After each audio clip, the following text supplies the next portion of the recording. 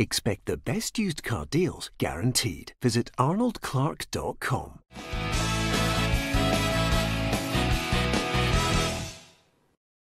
Welcome to Peter and Ruffy's Football Show, sponsored by Arnold Clark. Thank you very much for your company on this Wednesday. I'm Peter Martin, and joining me in the studio, delighted to say Alan Ruff has Tam McManus and Barry Ferguson to help him along the way. And here's what we're going to be chatting about.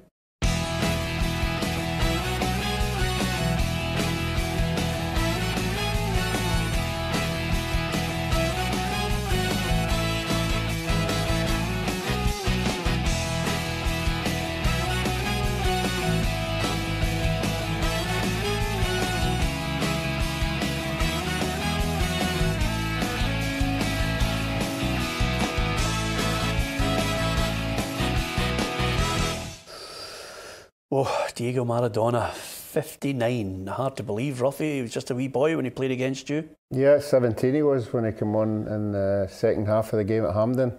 You could see right away he was just unbelievable even at that age. And I think we all know what he's went on to do now. It's just incredible. Yep, absolutely. OK, we'll talk about Diego a little later on in the programme. And if you're a Hearts and the Hibs fan, then stick with us, because there's a chance to win a signed top from Scott Allen and Stevie Naismith of Hearts.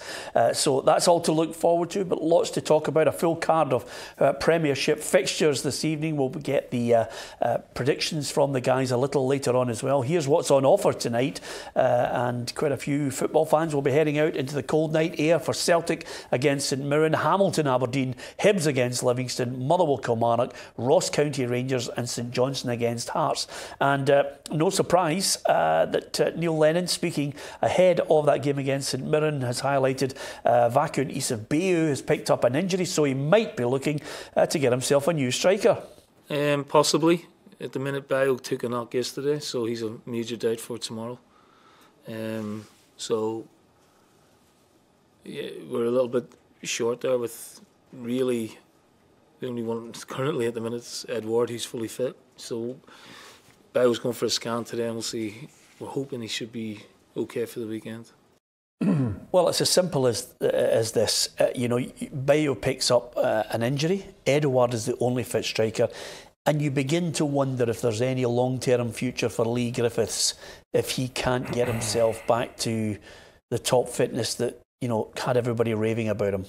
Yeah, I think it's just sad. I think Lee's obviously has had some issues off the pitch. No one really knows, at the minute, if is he fit enough to play, is he fit enough to be on the bench.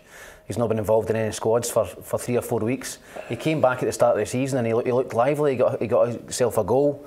And, I think Dunfermline started in the Cup and then he's kind of disappeared since then. So I don't see the issue, what's happening with Lee. But Celtic, if Neil's talking about, Bayo being injured, they need a striker in desperately, because we just spoke about it. Edward is a huge player for Celtic. If he gets injured at all, Celtic are in real trouble. And Rangers, although they don't have a better squad overall than Celtic, are certainly stronger in the striker department. Yeah, and of course Celtic have just released the news that James Forrest has signed a new deal for 2023. So good news. And I think James, earlier on in the season he was blistering for him, and I think he's managed to keep a level of consistency that Neil Lennon is looking to keep him long term. Yep, you just mentioned that. That's the thing that's jumped out at me over the last 2 or 3 years. His level of consistent performances have been really high, and it's great news for the Celtic fans. Another thing as well, not just his good wing play, he's starting to put the ball in the back of the net as well, which makes a massive difference. But he is one of the key players for Celtic going forward. And of course, Scott Brown, everybody's been talking about him in 12 years at Celtic. The manager was raving about him, and Brown himself, the Celtic captain, is hoping a win against St Mirren and just make sure they keep winning up until the international break. I think for us, and we're trying to improve in every game, to be perfectly honest, and the way we're playing now, it was a great result against Aberdeen, great result against Ross County, and it was a great performance against Lazio as well. So we need to make sure we maintain this form and we keep going, because it's coming into the international break in 2 weeks, and you know what happens, the lads are going away, you never know what happens on international duty, but we're in a great place now and we want to maintain that form as long as we possibly can. Ruffy, prediction, Celtic St Mirren. I think Celtic will win that one eventually. I think St Mirren have got tighter at the back, but I think obviously when Celtic get the first one, I think it could be maybe 3 or 4. Sam? 5-0 to Celtic. 5-0 to Celtic. And he says it with such conviction as well. You know, it's as if he was delivering the Brexit details there. I think Celtic will be full of confidence after that performance at Pittodrie. 3 or 4 easy for me. Barry, what's your thoughts on? I mean, I love it. Pundits are plenty here in the studio. Pundits right across the board, and we love opinion. You know, Chris Sutton says Rangers will implode if they don't win silverware this season. How do you see that? How would you respond to that? Yeah, well, I'll go with the manager. I think the manager will be putting pressure on himself and his squad to try and win silverware, whether that's the Betfred Cup or the Scottish Cup or the league for that matter. But he's got to win silverware. I think last season when he came in, it was his first season, it was a settling in period. I think he spent a bit of money during the summer. He's got a stronger squad and a better team. So the pressure will be on, and he'll put a lot of pressure upon himself and his team to go and try and win something, which I think they can do this season. Yeah, well, Greg Stewart certainly is an indication of how strong the squad is. He is openly admitting you have to work hard even to get in the starting 11. Since I've came in, all the boys have welcomed me well, the coaching staff as well. All the boys, we all know our jobs. We're drilled well in training every day with the coaching staff. So everyone now, it's been I think 4 months since I've came, and everyone knows our drill. You certainly need to work really hard, or you won't find yourself in the squad. But every one of the boys have been working hard, which has been good for everyone. Everyone trains well. There's a lot of quality in the squad as well, and as I say again, the coaching staff have got the way we want to play drilled into us, and the boys have took that on board. Dingwall, not an easy place to go. This is one of those games that we were talking about that Rangers have now on the road that will be a test for them. Yeah, I think it will be a test for them. I think Rangers, over the course of Stephen Gerrard's Rangers career, have been very, very strong at home, both domestically and abroad. But I think Ross County will be a difficult game. I still see Rangers going up there. They've got a strong squad. You know, they can rest 3 or 4 and bring in quality. You know, whether they play Morello or Sod Defoe, you know, you're getting a top class striker as well. So I think Rangers will go up there and win by 2 or 3. Yeah, well, again, this is a Ross County side that showed their fighting spirit of the weekend, Ruffy. Yeah, but I still think they're going to be better at home. They'll be more confident at home. They've taken a couple of scalps early on, but I agree with Tam. I think Rangers will be too strong. Even although he shuffles the pack a wee bit, there's still guys to come in who want to prove to the manager that they should be in the team. So I don't think it'll be a runaway. I think 2-0 as well. Yeah, well, you're talking about confidence. Greg Stewart shares that confidence. We're going to prepare properly, just like every other game. We go up there, we know it's going to be difficult. They've came off they were getting beat 2-0 at the weekend and they've came back, so we'll be full of confidence. We're getting a draw away at Easter Road, but it's just the usual for us, just prepare properly. Some games don't suit a certain player or a certain opponent. Someone else suits them. The squad's big enough. We've got a lot of good players, different type of players for different games, and it's worked well so far. OK, from Celtic's match against St Mirren and Ross County against Rangers, we are going to talk about the 2 capital clubs and their fortunes since the start of the season. They're under a bit of pressure, but just before we get into the doom and gloom and the nitty-gritty, let's try and lift your spirits. If you're a Jambo or indeed a Hibby, here's a chance to win a signed top. It's a Hearts and Hibs special competition. Simply like, share and follow PLZ Soccer on Facebook, YouTube or Twitter and you're in with a chance of winning a signed shirt from Stevie Naismith of Hearts or Scott Allen of Hibs. Don't forget to state which one you want to win after you've hit the like, share, follow or subscribe button. Good luck! Yeah, good luck. There's a chance to win a signed top, of course, 2 quality players. And, you know, I mentioned Scott Allen and Stevie Naismith. Boy, do they need those players to continue to try and keep their standards up. Scott Allen's been scoring goals. I think he's a top drawer midfielder. But suddenly this team is just a shadow of its former self, Tam. Yeah, I mean, they've got a massive week coming up, Hibs. You know, obviously they play Livingston at home tonight and then Celtic at the weekend in the Cup. But I think tonight Heckingbottom is under so much pressure. I think the Hibs fans have had enough. I think they're wanting him out now. I don't think there's any Hibs fans who see a future for him. So he's got to go out. He's got to win tonight. Even a draw, I think you'll see a lot of more fans kind of shouting for his head. I don't think there's any chance, to be honest with you, of Hibs beating Celtic at the weekend. So I think they've got to win tonight, put up a good performance at the weekend, or I think Heckingbottom will be out the door. Do you think a win tonight and a good performance saves them? Yes, I think if they win tonight, you keep, I think they're 4 games unbeaten, 4 draws in a row. All of a sudden, you put a better spin on that. We were 5 games unbeaten. We've won our last game. You get beat tonight, and I think if you get beat tonight, they could possibly go bottom of the league. And if Hibs actually hit bottom of the league, he's out. Ruffy, harsh words, but that's the nature of it these days. And once the fans start shouting at the board, I think that's when you know you're just on the cliff edge. Yeah, it's not the first time that when the fans direct everything at the board, they make decisions rightly or wrongly. I agree with Tam again. A defeat tonight and a 3 or 4 nothing against Celtic would be curtains. I don't think the supporters would stand for it. I think the board would have to act as well. So that's what they're up against. They're up against the pressure of tonight and the pressure at the weekend. Yeah, and similarly, I can't believe that across the city, it's a Hearts side under similar pressure, although Craig Levein, ever one to highlight the injury problems, has mentioned that he reckons with Jamie Walker and Stevie Naismith coming back, whether they get a game tonight, he feels they'll have 30 goals in them to fire Hearts up to 3rd position in the table at some point. Well, the 2 players you mentioned, for me, are certain starters when they're fit, so any team's going to miss them. Yeah. But look, I go back to the performance against Rangers. It was decent, and then they go to Livingston, they go down to 10 men and they struggle, and then they're going up to St Johnstone, where they're going to be high in confidence after getting their first result of the season. So he'll need to go up there. He's under pressure as well. It's a big week for Craig Levein and the players. They'll need to go up there and get a victory, because going into the weekend, I don't think they're going to get anything off Rangers. I think Rangers are going to win the game pretty convincingly for me. Have you ever witnessed, Tam McManus, a situation where both managers in the capital have big league games for them and they go into semi-finals with people thinking, no, they'll be getting bulleted?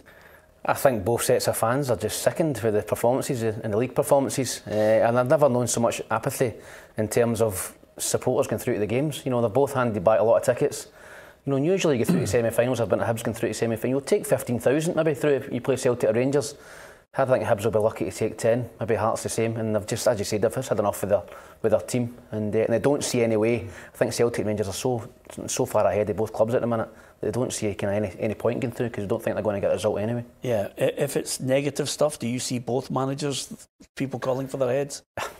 Yeah, I mean, Barry said it during the week. I don't see any chance of Celtic Rangers getting beaten in these games. So I think it'll be a Celtic Rangers final. If it's heavy defeats, then the pressure just intensifies again. Yeah, incredible stuff. Hamilton against Aberdeen, Ruffy. We have a situation again. We love opinion, but I have to take exception at Stephen Thompson's comment. I think it was crass, to say the least, to suggest that professionals, and he's been a great footballer himself in Scotland, to suggest that players lie down. The Aberdeen players, I just think, was bang out of order. Yeah, I think so as well. I would find it difficult how somebody couldn't. Would lie down, because he's determined. Who was? You can say somebody is having a bad game. Yeah. I played as a manager. I didn't get on me particularly well, and he was on the verge of getting the sack. So I threw a couple in the back of the net just to push him out the door. So. Yeah. Could you tell me his name, Ruffy? I need his name now. Yeah. No, I don't. What was going through your head? What was going through your head when Adair chipped you? When you're 4-1 down against Brazil, did you think to yourself, I'll just throw the towel in here? No, not at all. Not at all. I don't think any is. I can't imagine any professional footballer. You've got a standard that you personally want to keep up, so why would you? It's a team game. You wouldn't let your mates down either. So I don't know. Can all have bad games and struggle during games. Some is more than others. Yeah, but you don't get a professional. You don't get a professional lying down. Yeah, you don't. Yeah. You don't. Let me just ask you: what's the worst game you've ever been involved in, Ruffy, where you thought, just get me off, just get me off? How long you got here? No, it had to be in a semi-final, Hibs versus Aberdeen, and at that time you were allowed to bet. Right, at that time you were allowed to bet, and we all. all right. No, it's a quick one. We all decided we were 61 and we all decided to put 20 quid in on ourselves. And I was the person who had been given the duty to go in and put the bet on. So I'd duly been and put the bet on, got the betting slip, and threw 3 in the back of the net in the first. And I remember at half time, Jackie McNamara said to me, "He's up deadline, I see what you're on." Oh, that is brilliant, Tam. For one moment here, the look on your faces as you thought, finally Ruffy is going to reveal something that he tells everybody off here. That was going to be the That was story. a long time ago. No, absolutely. And you were actually allowed to bet then, which wasn't necessarily morally right. Although, to be fair, if you bet on yourself, you bet on I mean, a lot of players did it 60s, 70s, you know, bet on your team. A lot of teams did it. I remember, I don't know, you wouldn't be thinking, I remember about 25 minutes before a game, there'd be players sitting watching the racing. In the pool room or in the thing, and it's just, that's the way it was then. Kitty money sometimes went on, even when I was playing early 2000s or whatever. Yeah. Kitty money maybe went on for a Christmas night out, you know, so much, and you maybe back yourselves to win the game a lot. And you never won. You never won it. Yeah. No. Never happened. No. Their kitty was about 20 grand, theirs was 200 quid. To be perfectly honest with you, I can't wait for the second autobiography, because the first one was all fluffy, you know. The second one's going to be The brilliant. thing I couldn't understand was playing cards on a bus, going to a game and losing money before that. I just couldn't get my head around the gang up the back, betting large amounts of money and then having to concentrate and losing that money and then going out and having to perform. I remember one particular guy. He's on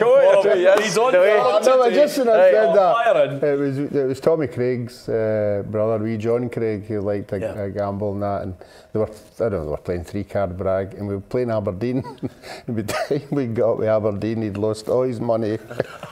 He's lost his trousers. He had to walk into Aberdeen in his underpants and his shoes because we wouldn't give him his trousers back. What's going on here? Can you imagine the fans just as they're clapping them off the bus? Brilliant stuff, Ruffy. You've been blistering for him. Anyway, from St John's Nars, I hope I haven't missed anybody. I have missed someone at Motherwell against Kilmarnock, because quite simply I'm going to nick along to Fir Park. Barry, that is it's got the makings of a great game. Yep, that's 2 good teams. I know Motherwell got beat last week against Aberdeen, and it was a close one against Rangers, but I think that's a great game to go to. I think that could be a draw, that one. Yep, OK. Listen, he's 59. Ruffy was in goal when this youngster played, I think it's 17 years of age at Hampden Park, and everybody was tipping him for greatness. Happy birthday, Diego Maradona.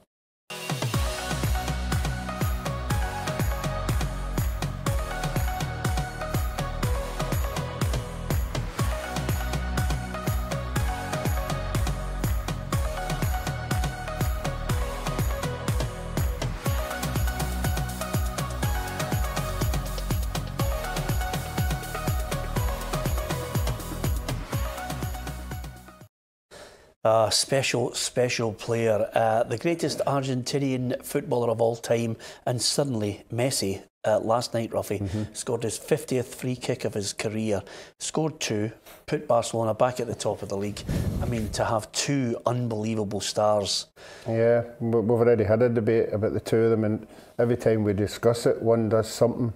And then the next one, he does something, and I think it's one big massive competition. I wonder if they actually read about what each other's doing, and they just say, right, I'm going to outdo him, because that's the way it is just now. Yeah, you and I are of a certain generation. I think it's fair to say Tam and Barry are of a certain generation. Are you Messi or Maradona?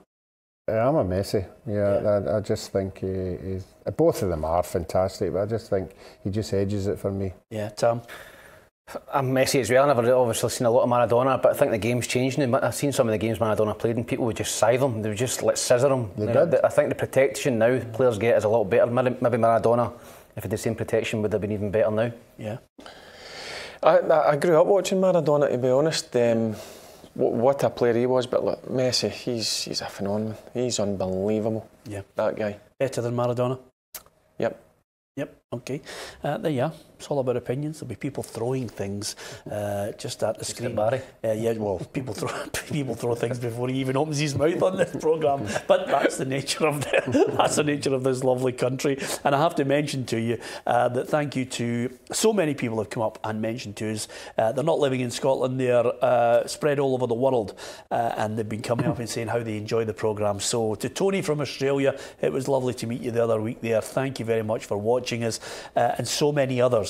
You can follow us across all our social media, on Twitter, on Facebook Live, and of course, over and above that, you can subscribe to our YouTube channel as well, the ever-growing football family on PLZ Soccer. So all that remains to say is thank you very much to Ruffy, to Tam McManus, and to Barry Ferguson, and from myself, Peter Martin. Thank you very much for watching.